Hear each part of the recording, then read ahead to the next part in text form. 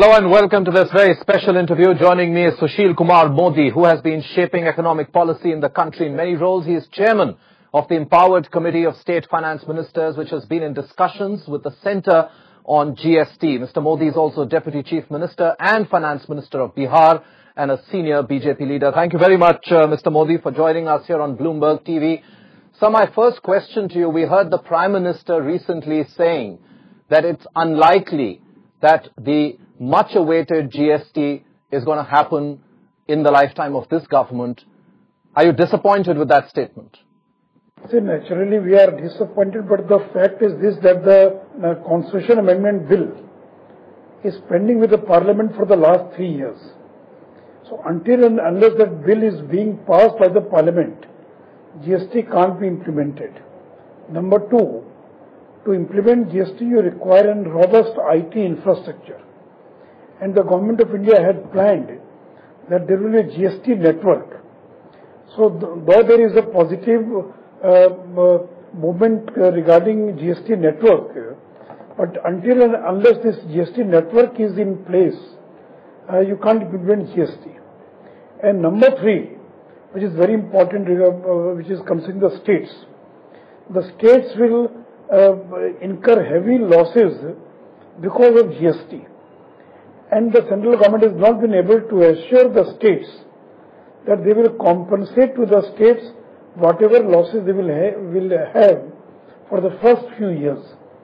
So these are the three major bottlenecks.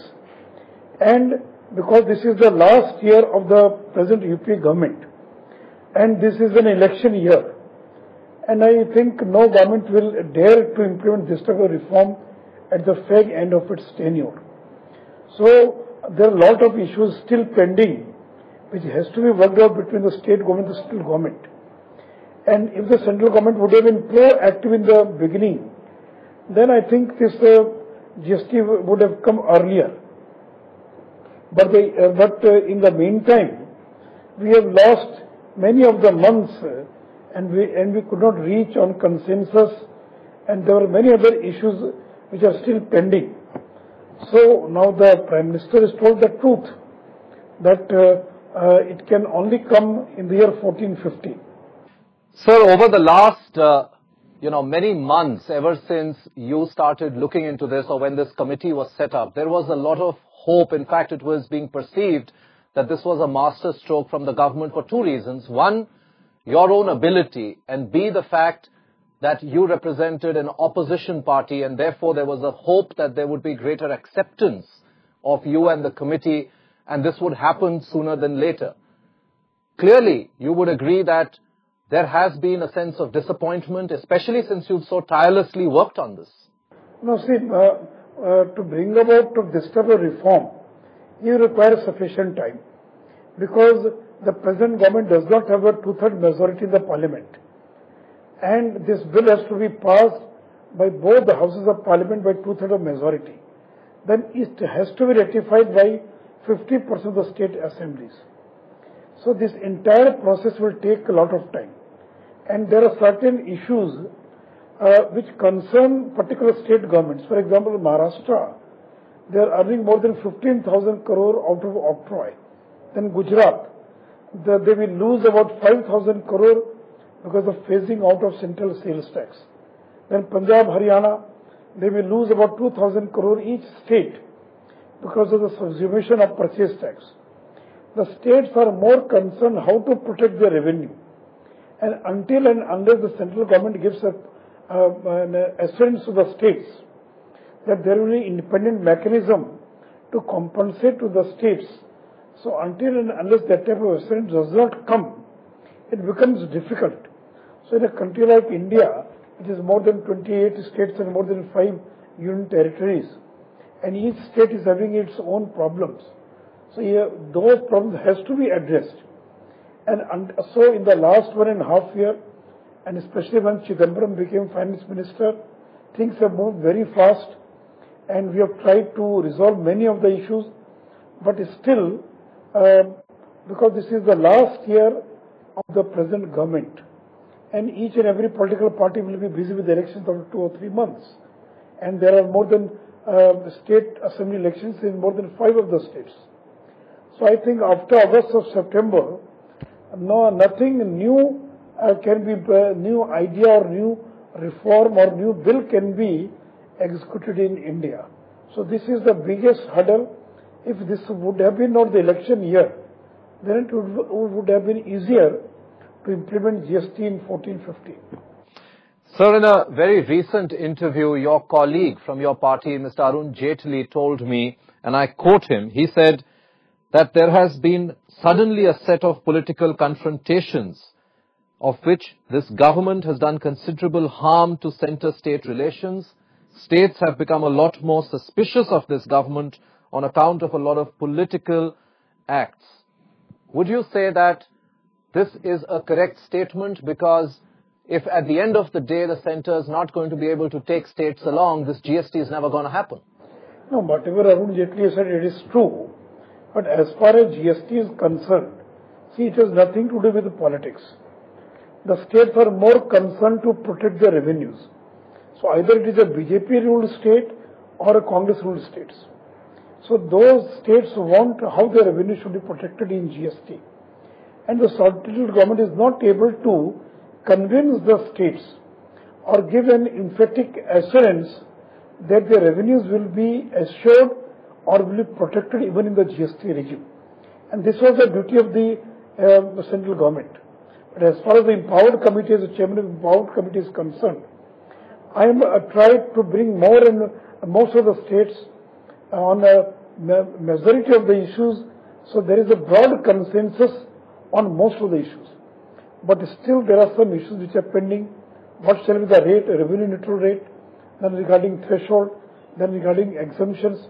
But these are issues, these are not such issues which can't be resolved. But now, because very less time has been remain with the government, because the elections are due in India. So I think now things will not move very fast, which were moving very fast in the last 1.5 years. So it will take its own time. But as the chairman of the empowered committee, I am trying my best so that in the meantime, to resolve most of the issues, and there is a broad consensus on most of the issues. So let me quote the finance minister, Mr. P. Chidambaram. In an interview to me recently, he said, and I quote, "On GST, I have done my part. Mr. Sushil Modi has welcomed what we said in the budget and has promised to get the 3 officers committee to complete their work quickly. The 3 officers committee will be working on the nuts and bolts." My question, Mr. Modi, where do we stand as far as this committee is concerned? Because till March, this interview was in March, there was a lot of hope from the government at least that things will move and hopefully by monsoon session, these bills will even be able to be passed. But clearly in the last 2 or 3 months, there seems to be a total change and perhaps an understanding of the reality that we are far away from implementing GST. So these 3 committees are working. They have submitted the interim report also. And we have discussed that committee's report in our Mussoorie meeting on 9th or 10th of this May. But the biggest obstacle is the Constitution Amendment Bill. And that bill is pending with the Parliament. And until and unless the Parliamentary Standing Committee submits its report to the Parliament and Parliament passes the bill, then only this GST can be implemented. What we are doing in these 3 subcommittees, we are trying to find out the nitty-gritty of GST. So the nitty-gritty of the details of the GST is being chalked out or being planned in these 3 subcommittees. But the basic thing is the Constitution Amendment Bill. And why the bill is pending, I can't say it is for the Chindar, it is for the central government to talk to the Parliamentary Standing Committee and find out a way so that they can submit the report and that their bill can be introduced in the Parliament. So, on that Parliamentary Standing Committee mandate, the empowered committee does not come into the picture. So, it is the duty of the federal government to resolve the issues which are pending with the Parliamentary Standing Committee. In fact, it's interesting you make that point because Mr. Yashwant Sinha, who heads that parliamentary committee, told me on May 7th here on this channel that these 2 bills On this front, nobody has approached the BJP or any other political party for that matter to get the bills passed. The point he was making was there is not enough seriousness as far as the central government is concerned in pushing through these bills. No, this is true because see, you require political maneuvering or you will require political consensus. So in empowered committee, I am trying to build a consensus among the states.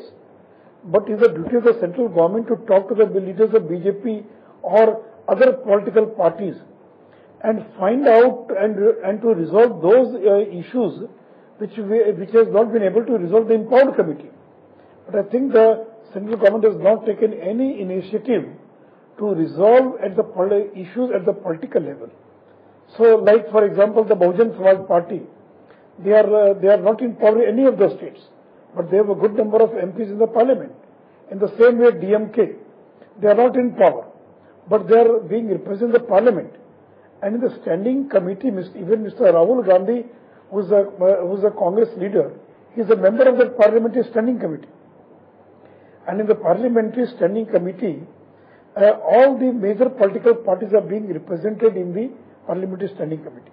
So I don't know why that bill is pending with the parliamentary standing committee, and to what extent the central government has taken the initiative to bring that bill back from the parliamentary standing committee along with their recommendations or along with their suggestions. So until and unless the bill comes back from the parliamentary committee and it is being passed by both houses of parliament, GST can't be implemented. So what we are doing in the standing committee, in the empowered committee or the three subcommittees which have been formed, to find out the nitty-gritty of GST. And I can say that as the chairman of the empowered committee, we have moved ahead in the last 8 or 9 months and we are moving in a positive direction. But it is for the central government to decide what will be the time frame when they will implement GST. It is for them to decide on these issues.